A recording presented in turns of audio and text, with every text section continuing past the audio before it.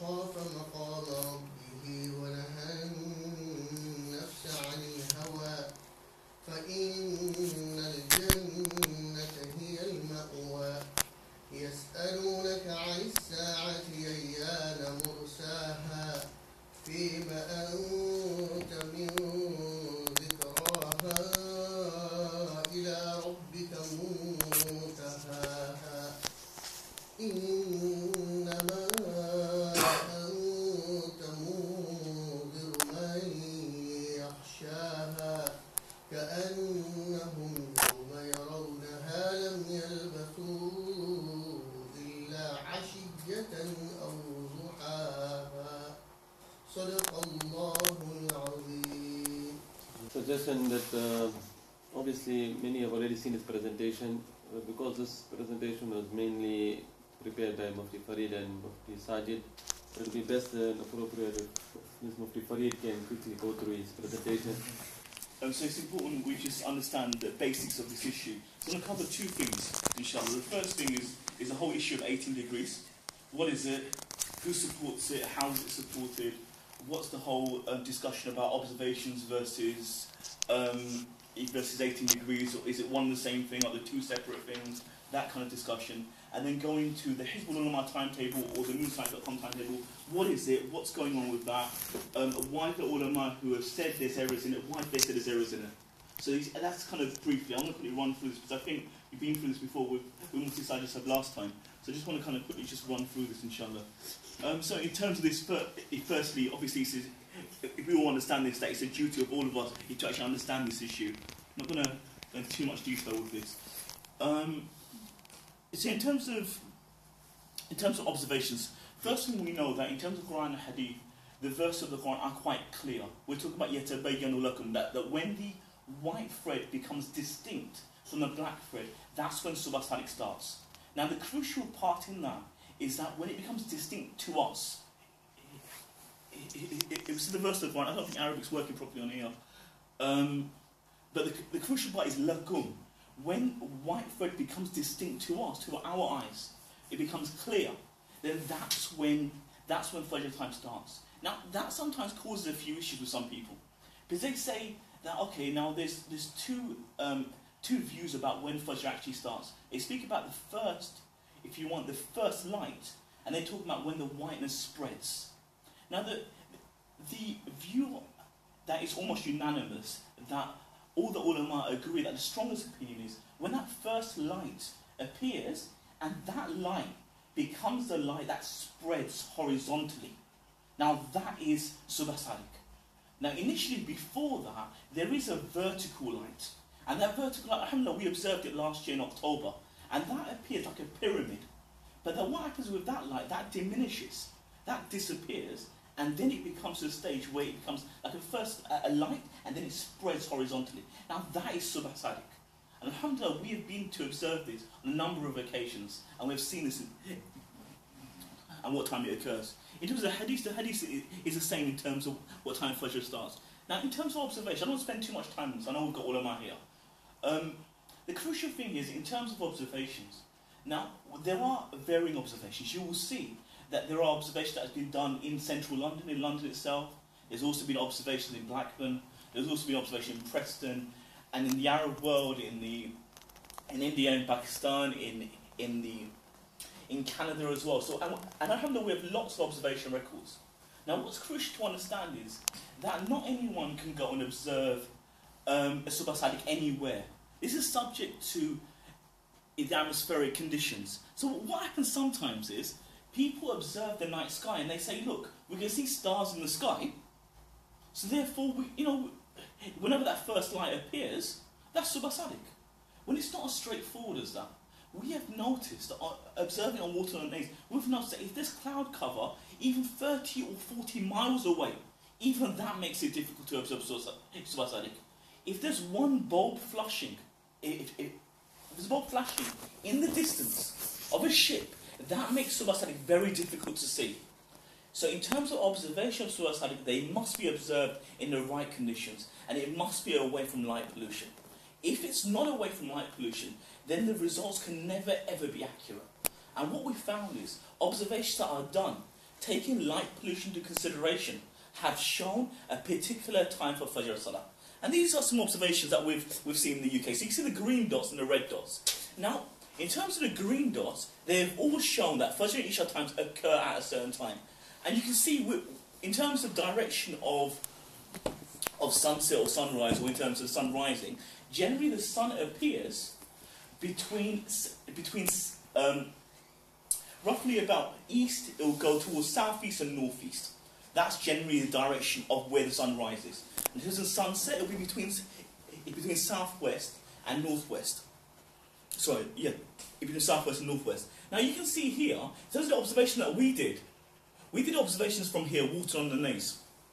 And at that time, the sun was actually rising in the northeasterly direction. So the closest land we had on the horizon was near Norway. So it was quite a distance away. And our observation showed that 18 degrees was absolutely correct. That's what it showed. In terms of other observations that matched that, the observation of the Ulama of Bakri, again, looking in the northeasterly direction, they found the same results. Also, we've got the ulama in Preston, who didn't observe Subah Sadiq, but observed the Isha time. And this is also sometimes an issue that people say. They normally say that how can we use the same time difference between, for Subah Sadiq time as we do for Isha time? As in, obviously, that will only work if we're talking about the whiteness fading. So generally what you'll find is when the whiteness appears for Subah Sadiq, time difference between the whiteness appearing and sunrise will be the same between that of sunset and when the whiteness disappears again for Isha time. Martin talks about that in detail as well, and lots of astronomers are of that opinion. And this is what observations have shown. So these Preston observations also show 18 degrees. Also the Arab scholars, the observations that were done by the scholars in Saudi, the one that was actually published, there was a report published by the Saudi ulama, which was unpublished. But again, that was refuted. And when they worked on their research again, they found 18 degrees to be the most accurate. The Canadian ulama, who had all sorts of conditions, if you go into their website, you'll see the condition that they laid clear in terms of the observations. Again, they found 18 degrees they found 8 degrees to be completely accurate. In terms of the red observations here, these are the observations that were done in Blackburn. Now, these observations were done both of Subah Sadiq and of Isha times. Now, you can see quite clearly, if you're observing from this location, if you're observing either way, if you want the dark red there, or even the yellow there, these are areas of high light pollution. So if these scholars were observing and they found the times of Fajr to be much later, and we can see that with the timetable here, that was due to them looking into the light pollution. Because if you're looking into light, if we turn on the lights here, and with the lights on, the projector will be hard to see. Why is that? Because this light here is stopping the light from the projector appearing on there. If something as simple as this light here can cause that much issues, you can think about the hundreds of lights there are in a city or a town, and the issues that can cause. And that's basically what happens. So when they observed there, they were observing, it was like they were looking into light pollution. Looking into that, they saw Fajr much later. And that makes more sense because that light took longer to appear. And Isha time was the same. They're observing to areas of high light pollution, so therefore the times they observed were different, if you want. And these are the issues. When conditions are followed for the observation of Subah Sadiq, we have found, and this is more than, I know sometimes people just talk about in terms of 18 degrees, some kind of calculation method. It is, but it's based on scientific research and observations. Any kind of report, whether you're talking about the weather or talking about anything to do with astronomy, is based on observation. So it's not calculation versus observation, it's observations that prove 18 degrees that have occurred all over the world versus observations that were done in unsuitable conditions. That's the situation we've got. So in terms of 18 degrees, what is 18 degrees? I mean, sometimes people are kind of confused with that. Now, 18 degrees is basically, if we imagine the whole world being a flat plane, if you want, and where we're standing, when the sun is 18 degrees below the horizon, that we consider to be 18 degrees. So this is here. This is 18 degrees here. Okay? And that is when the majority of scholars across the world have said 18 degrees is the time when that first light occurs. Sometimes people will find things not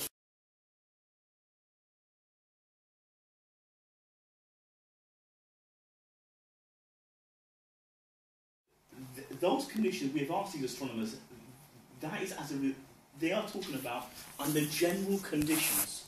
General observation made in general conditions. So if you observe the night sky right now in London, it will be hard for you to determine between 18 and 15 degrees. It will be hard because of light pollution, because of other conditions. But if the conditions are correct, the conditions are right, then it will be possible to observe. Here you can just see a couple of pictures here. This is Subah Sadiq. You can see almost a pyramid kind of shape. And I'm like, if anyone wants to observe this, if you observe this in the first week of October, that's the best time of the year to observe that. And that, if you want, is true dawn here, when the whiteness actually appears horizontally in the horizon. Now, that's basically 18 degrees, and I can go into dozens of research in terms of the scholars speaking about 18 degrees. We've got ulama here that we know that I think Sheikh Haytham was here last week as well. He mentioned that there's almost a consensus of ulama across the world that 18 degrees is when Subah Sadiq occurs. I don't think there's any doubt about that. The question here is, what about the timetable that they're using in this masjid and other masjid, the Hizbul Ulama timetable, the moonsight.com timetable? What about that? What's that all about? Because when you open their books, their claims seem to be very, very it seems to be very, very good. I've already explained one biggest issue, that was light pollution. It wasn't considered. When that organisation sent their timetable, their research to the muftis across India and Pakistan, we have 2 of those fatwas back. These are their own scholars based on their own questions. One fatwa came back from Darul Karachi and it said quite clearly that the reason you've come up with this timetable is because you've got a lack of knowledge, depth in the issue of Subah Sadiq. That's what the fatwa said. The other fatwa that we've got a copy of said quite clearly, it said, how can you use observations done in Blackburn across the whole of UK? And both these fatwa didn't even consider the facts that I'm going to present to you now, inshallah. So these are their claims. If you read their books, they say first thing, they made extensive and continuous observation for a whole year. They said when observation wasn't possible, they've used a process called Aqrab al-Ayyam. Aqrab al-Ayyam basically is, for example, if last night we observed and we found Subah Sadiq to occur at, 1:20, and today we couldn't observe for whatever reason, or tonight we couldn't observe, so we'll use yesterday's time for that. That's Aqrab al-Ayyam, basically. And I'll explain the further details there. So that's what they said they've used. Then they say they've used a criteria used by now, and this is a scholar respected right across the Asian world and the Arab world. He's been praised in all sorts of books as well. So if that is the case, then that's a huge bit of evidence there. Now I'm going to explain these 3 claims and then show the issues with these claims. The first one about continuous observations. We've got a copy of the original observations. And in the observation, we've found there's very few actual observations that took place. Possibly 50, if we look at the details. In terms of records we've got, in terms of Fajr time, we've got 1, 2, 3, 4, 5, 6, 7, 8, 9, and I think there were about 2 for August as well. There were about 11 observations that we've got copies of. They said they've got 50, we've got 11 original. These are the original observations. 11 dated. 11 dated, yeah. And 27 for the whole year successful. Okay. So only 27 for Subah Sadiq. Okay. For Subah Sadiq, we've got 27 observations. And the biggest thing with the observations is they say they observe the time and they recommended a different time. And that's the biggest issue. Because if I'm going to go out and observe, and I'm going to tell everyone that I observed Subah Sadiq at 3:53, and then you tell everyone to continue eating until 4:10, then there's a big issue there. You're basically saying that the times we observed, we don't have confidence in it ourselves. Or otherwise, it doesn't really fit a perfect line chart. So we're going to shift things if you want. And that's the biggest issue we've got. So in terms of the observation, you can see I've put some examples on the board there. So on the 21st of May, for example, they observed both. First light, that's what I spoke about. It's the first light that leads to that light spreading. Okay? And they observed something called tabayyun. Now tabayyun basically means is when that light spreads. Now that light spreading, it's difficult to judge that. What is spread? For one person, something spreading a little bit is spread. For other people, spreading across the whole surface is spread. So which one is it? And that's why the scholars prefer the first light view. And that's across the board according to the 4 Imams. Now, so in terms of they observed those 2 times. So they say first light they observed at 2 hours 22 minutes. That's 2 hours 22 minutes before sunrise. They observed that Subah Sadiq occurred. The first light appeared. They said Tabayyun, this light had spread 1 hour 32 minutes before sunrise. Now, in fiqh, the way things work is that when you say you're going to follow a particular opinion, then you follow one opinion. So, for example, if we say we perform, there's the issue of talfiq in Sharia, where if you've got, if you're saying you're following one particular madhab, one particular view, then you follow that view completely. You don't take halfway kind of views. Like, for example, if you say that a particular time starts at this time, the first light view, then you take the first light view. If you say it's tabayyun, they take tabayyun. There's no kind of in the middle kind of view. And that's the kind of thing they've done. So they said first light's either 2 hours 22 minutes, or Fajr is 1 hour 32 minutes. But the recommendation they've given is 1 hour 51 minutes. So that means that those following first light, if they're kind of using that opinion, then that's 31 minutes off. So if someone was supposed to, if you want to start eating, go. So is there any evidence for them to change this time? Is there any reason? Was it convenience? Was it some other factors? Because there must have been something for them to say, we saw it at 1:30 and we gave the time 1:50. So I think what's happening is they actually gave basically I met himself, this was in 2004, and I met him for the first interview, and he told me, oh Morana, you need to set timetable, you need to do some settings, so because we need to set, so just make it adjustments, so we just did adjustments. I said, how can you do that? I said, if you observe 2 hours 42 minutes before sunrise, then that's the time you have to put there. Morana, you don't have to do setting. So there's no Sharia. No. Nothing. In terms of, I had an email conversation with them. You can see that I think it's on the Wifaq website now as well. What they've done is they use this term phasing in and phasing out, So now they've come up with this year. But in 2004 they didn't have this term here. But lately they use this phasing in and phasing out. So what they say in the winter months they use the first light, and in the summer months they use the spreading of light there.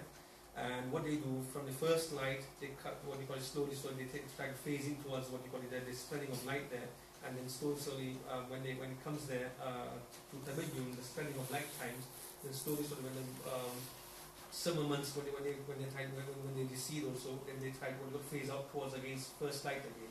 But if you look at the definition of phasing in and phasing out also, they haven't even done that also.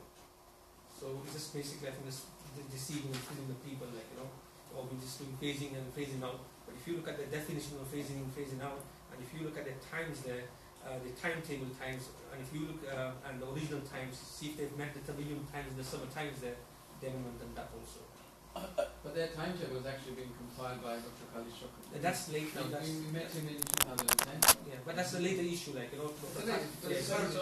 again, just for later, myself, the witnessing that they done was we've got about 27 times in the whole year, and the rest of the times were put together by Dr. Khalid Shokar. No. They feel it in themselves, Yeah. and they feel it in so example, they just judged it if it was 2 hours 22 minutes at the beginning, it was 10 minutes or something. Then they slowly. So they just made the adjustments. So where does Dr. Khalid Shokar fit in? Now Shokar, he came into the picture about I think mid 2000, in 2004, 2005 or something. He came to the picture then. In between what they call it, Khalid Shokar, I think what has happened is Miftahi has used Khalid Shokar to promote his timetable, and to get him on board, to use his ideas, of go with the 18 degrees, because he's got quite something against 18 degrees Miftahi. So he has fed him, he's misinformed him, a lot of misinformation, which he has provided him. And Khalid Shokar, I think it seems like that he fell into Miftahi's trap, and he has accepted whatever Miftahi has given him, or with a year-long observations and this, and this is a. So Khalid's come to that mentality now, these observations are the main crucial thing now, not calculations, not degrees, and at higher latitudes, the observations are showing that it's not meeting degrees now. Because if you see his ulama actually gave Dr. Khalid documents about muftis in Pakistan, said their views have changed to of 18 degrees, and Dr. Khalid actually published those on his website. Then we've actually found out that information from contact in Pakistan, and actually we found out that those emails weren't true. And literally they were published on his website for a long period of time. I think the crucial thing here is the difference is that in terms of the actual condition taken into consideration, it's considering light pollution, it's taking those factors into it, in terms of making sure we know what direction the sun is rising. It's checking all those things before going out. And we've got, people there at observations who actually know about the stars in terms of what's going on, where the sun is, and direction of all these things. And we're considering all these factors. It's not just we're going to go outside in a location that's not suitable for these observations for that. And I think that's the crucial difference. And I think that's why even though we've made 7 or 8 observations, these observations have matched, the times have matched almost exactly to 18 degrees times, because of the timing we've taken. And we've gone out, most of it, we go out without even looking at the time beforehand. We'll go and I've actually got separate reports from different people, and we can actually show that Subah Sadiq occurs at 18 degrees. That's what we've shown. And we've actually advertised it openly. We've told people freely, come along with us. They come along with us and come and see Subah Sadiq at that location. That location is absolutely perfect. We're on a beach and we're looking directly at where the sun is coming up. And that's what's, if you want, great about that location. If you want to come back to this, so we can talk about this as well. I'm sure Mustafa explained this last time in terms of the inconsistencies. Now, in terms of the answers, those of you who want to see an email conversation that I had with Imam Miftahi in about a few years ago, about 2 years ago, you can look on the Wifaq website. It's got the whole email conversation there. And there you can see I'm asking all these questions. What's your evidence for this? You've said this, what's the reason behind that? And you can see the answers that that have appeared as a result of that. Okay. Now, this is something else interesting. That in 1988, the formula given to Masajid was different to the one given in 1989. So in 1988, if you look at the times here, you can see lots and lots of blanks. So let me explain this again. Basically what this is a chart given to different Masajid to work out their timetable. So across the UK, if you want to work out your Salah times, if that's Subah Sadiq, then you've got to take away 1 hour. Sorry, you've got to take away 1 hour 40 minutes if you want the 1st of February, times, and that will give you a Subah Sadiq time. Okay, that's basically what they did. But in 1989, then all of a sudden, all these observations turned up. We've got no evidence or records of these times. And it was simply a matter of making the timetable fit. It was the setting. It was making it fit a straight curve and making it straightforward. And that's why some people have issues with 18 degrees. It's not, 18 degrees, okay, generally is a curve. However, there are times of the year where there'll be a dip. If we're going from 18 degrees in the throughout the year and we switch into 1/7 method, then there'll be a dip, there'll be a change to hours. And some people don't like that. But in this country, with the climate we've got, these things are necessary and they have to happen. And whether people like it or not, they don't get it, we have to explain it to them. There's no there's no other options if you want. Because although when Hizbullah have been asked about this, they produced a report last year answering lots of the, if you want, or attempt to answer a lot of these questions. And they said that these changes, these differences, are within the boundaries of Sharia. The question is, for us, is who sets those boundaries? Are you setting your own boundaries that you say you're meeting? So what, 30 minutes off is fine for you? An hour off is fine for you? Who says yes and who says no to that? And that's the biggest issue. And by supporting a timetable, it's given them more and more weight. And saying, actually, we've said it's within Sharia hudud, so therefore it's within Sharia hudud. When the muftis themselves who have checked that, if you want to check the timetable, from their own towns in India, have said actually your timetable isn't correct. This is their other times as well. This was the first one given by Dharam Karachi. And this kind of, I think, summarises the whole thing. Okay? That these errors came about due to a lack of knowledge with regards to Subah Sadiq. That's it.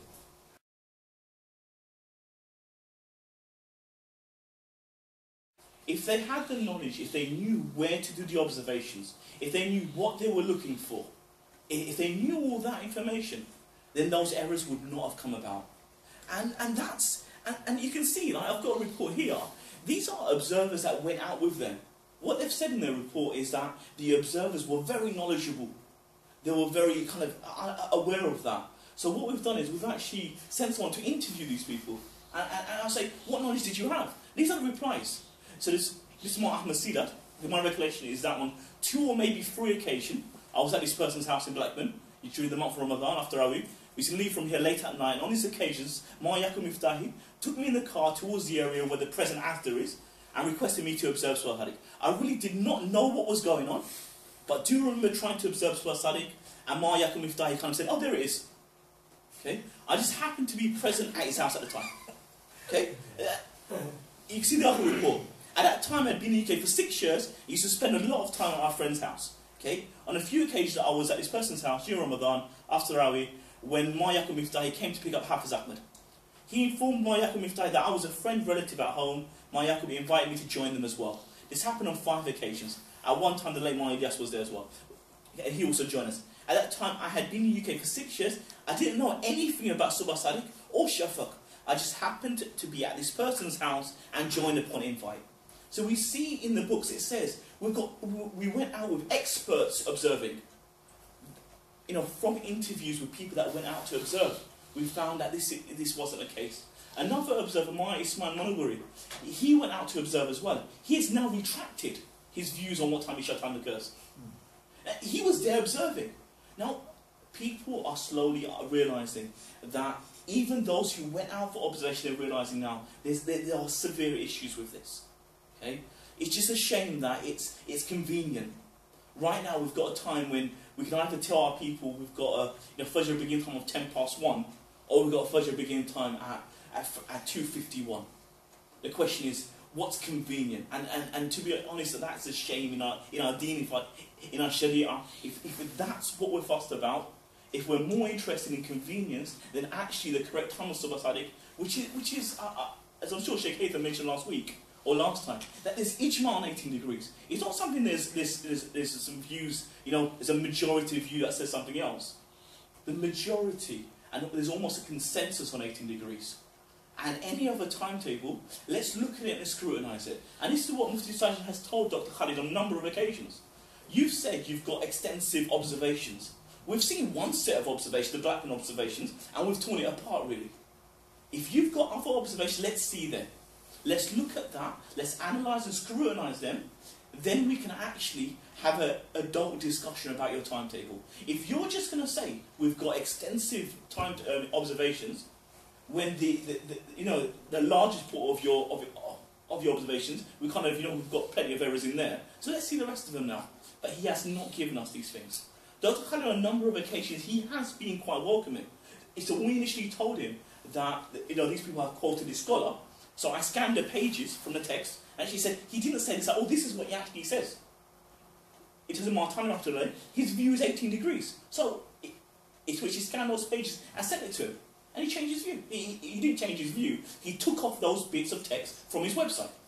In terms of the Pakistan, Imam Muftaqi Usmani's view, he had on there initially that Muftaqi has switched to 15 degrees. We emailed Pakistan, found out, if you want to send that information, he took it off his website. Okay, so he is accepting in some terms, but in terms of making a full retraction of his timetable, that he has not done yet. The latest email sent by Mufti Sajid kind of explains if you want these errors, and I think if you can get a copy of that on the way out, inshallah, that'll be very, very useful. I haven't gone through the whole presentation, simply because I'm sure you've seen it before, but I think in terms of our recommendations, is that our recommendations are for Subah Sadiq, we use 18 degrees across the year when 18 degrees occurs. This was also the agreement made in 1983, when the ulama sat down and came to agreement. I think in 1982 there was an agreement in this masjid. 1984. 84 was it? Okay, 84. It happened here where they made an agreement on 18 degrees. I think it's time. 2001. So 2001 as well. So there's been a number of times when an agreement has been made about this. So our recommendations are that we use 18 degrees time for Subah Sadiq times, whether it's difficult or whether it's easy. Inshallah, there is wus'a in Sharia. For people who can't fast, there are options that they can give fidya, they can fast at another time. We've got that. But generally people can fast. I've got teachers that who actually come from abroad and have diabetes and all sorts of issues. They come in, they say it's a few extra hours. And they can manage to do that. And if not, there's also in Sharia. So we use 18 degrees times. When 18 degrees doesn't occur, then currently we're looking at using the nearest day method.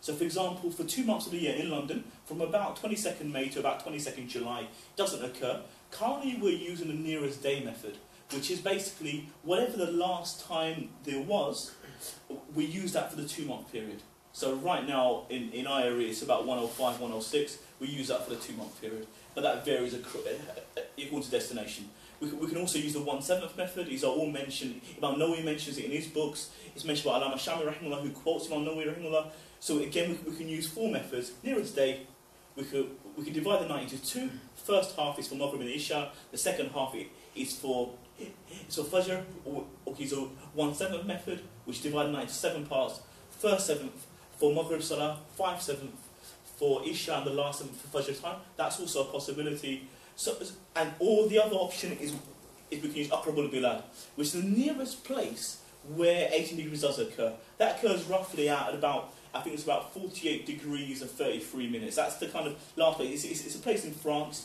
where the last place where it occurs. So we can use that method as well. I think what would be nice is if the ulama, or if the masajid are using 80 degrees, although all 4 methods are completely permissible, we should agree on one of them, or which one of them we should all use. I think we should actually consider that if we're ready to move ahead. Then the Isha Salah, there is an issue because using 18 degrees would be unworkable. And in terms of Isha Salah, there is some wus'ah in Sharia, because we've got 2 opinions on when Isha occurs. We've got when the redness fades or when the whiteness fades. Those are both options.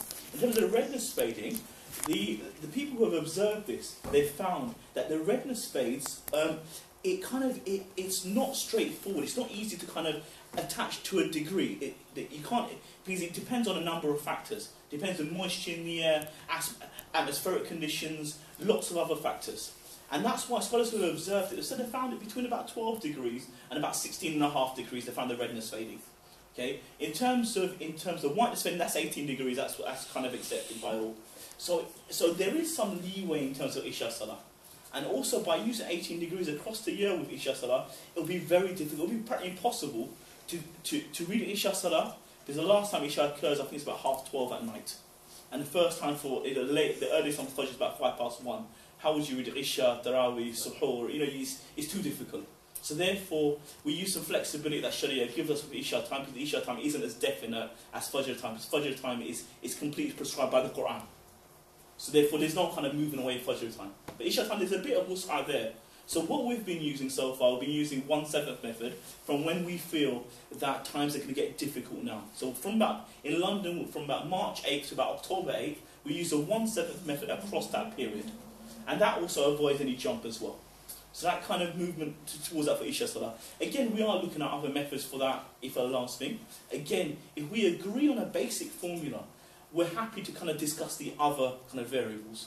What we can't argue about, inshallah, based on this research, is that Subah Sadiq occurs at 18 degrees. What we do in the 2 months when it doesn't occur, and from Isha Salah for part of the year when there's difficulties, let's have a discussion about it. Let's discuss that. If there's some leeway there, inshallah. Are there any questions before I've kind of flown through? Normally this program takes about an hour or so. Kind of really.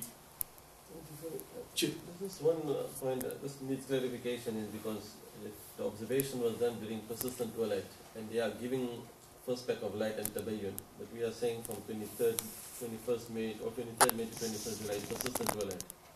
So how is it that they did get some observations? I think the crucial thing is how did they get any observations in the absence of... The reason why we disregard a lot of their observations is because they failed to take into consideration atmospheric conditions. I think that's the crucial bit. If they'd observed in the right locations... Now, we went to observe persistent twilight 2 weeks ago, roughly May 23rd, 24th, we went out to observe it. And what we found was, when that was the case, normally we were used to observing Subah Sadiq in a northeasterly direction. We found that had moved further. That was closer to north-northeast. Now, if you haven't got the utensils in front of you, the facilities in front of you, to check when the sun is actually moving or whatever, then how do you know where the sun is? So if I was to look in a particular direction, I would have seen darkness, had I not had the utensils. But because we had the facility, we realised that actually, on this occasion, although the whole year we were used to the sun rising northeasterly, but now the sunrise based on had actually shifted. And that's the whole details about it. That when a person understands that to observe Subah Sadiq is not for any other person, it's for people who can actually, before they go out, look at the conditions. What are you doing? Where are you going? Your location, conditions, weather, forecast, direction. All these things are crucial. If these aren't considered, then again, you will observe darkness in persistent twilight because you won't know the direction that you're looking at. Is that clear? Yeah, it needs to be clarified because people will say, well, why throughout the year it's 18 degrees and only in these 2 months it's persistent twilight? How do you know it is persistent twilight? So that's why, obviously... Well, to be honest, we've observed and we've actually seen it. But in terms of across the board, there is that. Now the question here is, and this is why we've got the research across the world, that actually states that the first light occurs when the sun is 18 degrees to the horizon. If the sun doesn't reach 18 degrees to the horizon, or doesn't go beyond 18 degrees to the horizon, then we'll never get darkness. And this is where we can actually use other methods. If we can show that observations match 18 degrees, therefore if there's no 18 degrees, the sun doesn't reach 18 degrees, therefore there's no light, or there is no darkness. Yeah? There's no darkness, then again we've got no true night. And that we see in the summer months. That's basically the, I don't know, it's not a straightforward answer. Sometimes this issue is so difficult to explain. Sometimes we've got experts sitting, and sometimes it's difficult for us to get it. It's even more difficult to explain to the public. It is a complex issue, definitely. This timetable now, you've got the Isha time, the Fajr, the Isha that go very, very late. So what time do you start Tarawih? I think you part mentioned that. I did mention that. I think let me just discuss that again. With Isha time, there is that flexibility because Isha time is not as definite as Fajr time. In terms of Fajr time, we've got the verse of the Quran was quite clear. When the white thread, becomes distinct from the black, that's when Fajr time occurs, and scholars have explained that in detail what that means. It refers to the first light, which eventually spreads horizontally. Now that's that if you want Subah Sadiq. But in terms of Isha time, there is, you're going to show that grid again. Okay, but in terms of Isha time, there's more flexibility there, simply because of in terms of Isha time, it could occur when the whiteness disappears, or when the redness disappears. In terms of the redness disappearing, it's very hard to fix the redness on a particular degree. Simply because that the redness is dependent on different conditions, including atmospheric pressure, the moisture in the air, and lots of other factors. So the approach that we've taken is that we've approached this and said that when we will use a method of taqdeer, of approximation, from when times start becoming difficult for people. Okay? And also, we will ensure that these times will not go beyond when the redness fades, unless it's completely necessary. So for example, if those times go beyond, say, 10:45 at night, Isha time becomes later than, say, 10:30 or 10:45, then we believe that's very late for people. If you're performing Tarawih Salah at 11 o'clock onwards, and you've got to make suhoor at 1 o'clock in the morning, then that's very difficult. So therefore, it only goes beyond before the redness phase for maybe about 10 or 15 days.